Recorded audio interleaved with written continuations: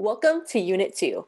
In today's lecture, we're going to cover HIPAA. HIPAA is a federal law that was put in place in 1996. The purpose of its creation is to create national standards to protect sensitive patient health information from being disclosed without the patient's knowledge. Any and all patient identifiers are covered by HIPAA. Patient identifiers are considered protected health information. Protected health information is any information that can be tied to the patient. For example, say you're aspiring to be a medical scribe to further your medical career. That means every case that you see is likely something very interesting to you. You want to share this cool case with one of your friends, family members, or classmates. It's okay to share the case, but it's very important that you know how to share the case without being in violation of HIPAA. The best way to protect yourself is to just take out all identifiers together. Here's how not to do it. Oh man, there was this old lady, she was like 85 years old, looked like your grandma kind of. She came in, her hip was completely out. I mean, it was protruding from her skin. It was scary.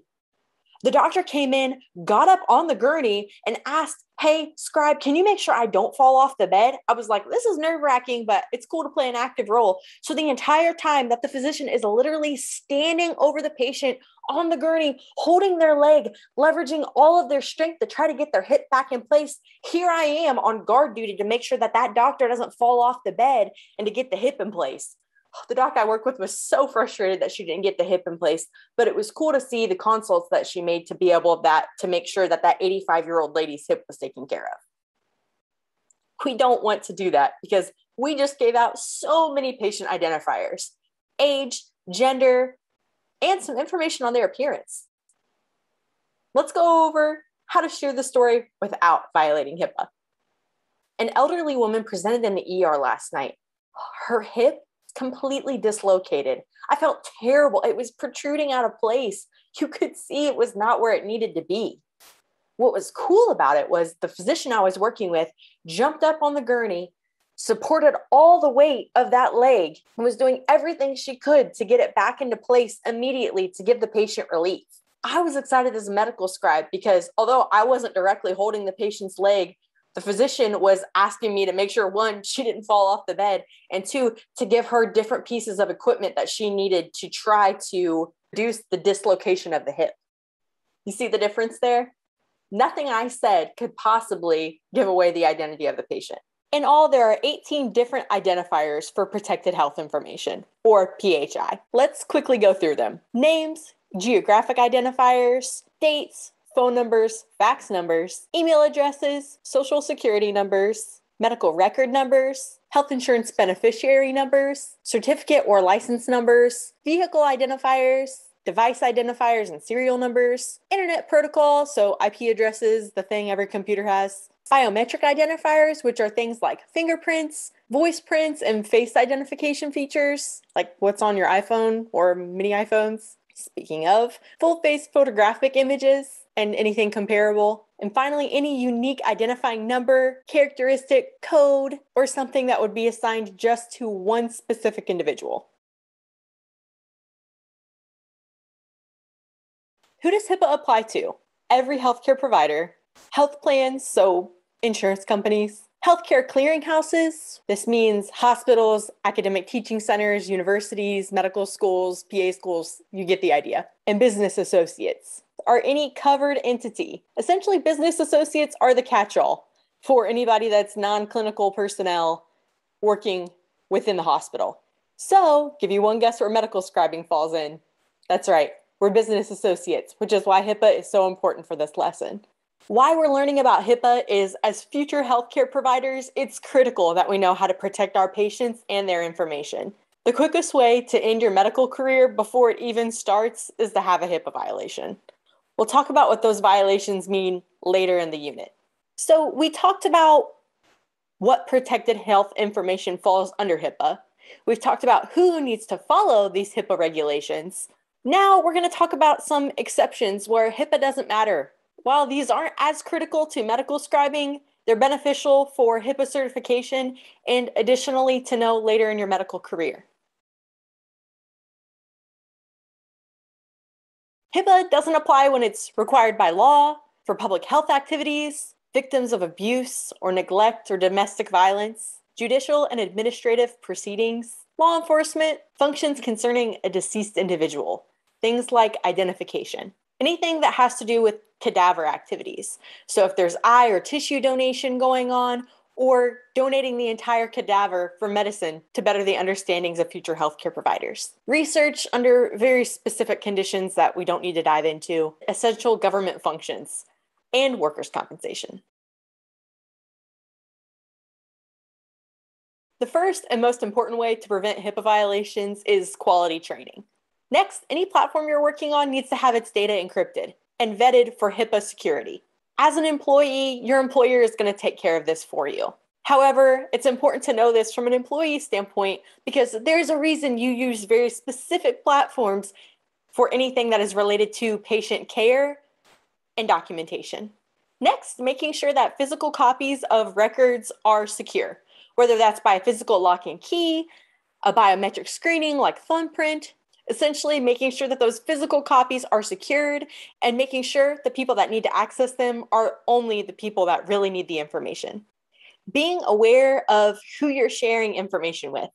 This brings up, what if you run into somebody you know in the ER? Your takeaway here is, you act like you don't. So let's go to another example. You're working as a medical scribe. I come into the ER as a patient. You see me, I see you.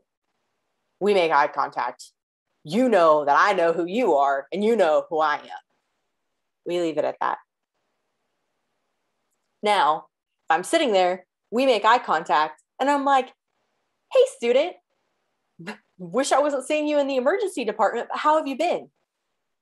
You can then engage with me because I, as the patient, set the boundary of, hey, I know you know who I am. Let's talk. However, if we run into each other later, don't bring up what happened in the ER unless the patient brings it up first. This can be confusing. Your main takeaway here is act like you don't know the person. If the patient chooses to initiate a conversation, you're welcome to do so, but it needs to be on the patient's terms. Same thing goes for bringing it up later. So we've talked about making sure that we're in a platform that is encrypted first. Second, making sure that physical records are secure. Third, being aware of what information you can share and with who. Let's also talk about some workplace conduct. If you're working in the ER, a common layout is to have a center square, and in the center of the square is medical personnel. And around the center of that square are patient rooms. That means that patients and their family are walking around where clinical personnel are working. This is when it's critical to be aware of the volume of your voice and who can hear you. Because if you're talking loud enough to your coworker, somebody that's immediately outside of that square can hear all the patient information that you're sharing. Same goes for if you're not in the ER and you're just walking down the hallway of an outpatient setting or a hospital sharing information. Be aware of who's around you and the volume of your voice. This happens unintentionally all the time, but it can get you in a lot of trouble. It's good to get in the habit early of making sure you're aware of who you're talking to and who else could hear what you're talking about.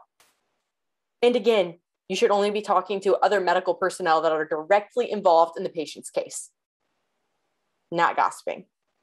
Last, let's cover improper disposal of written records. As a medical scribe, I often keep a notepad in my pocket so that if I'm not able to access the computer or there's some kind of technical issue, I can still get the information down quickly.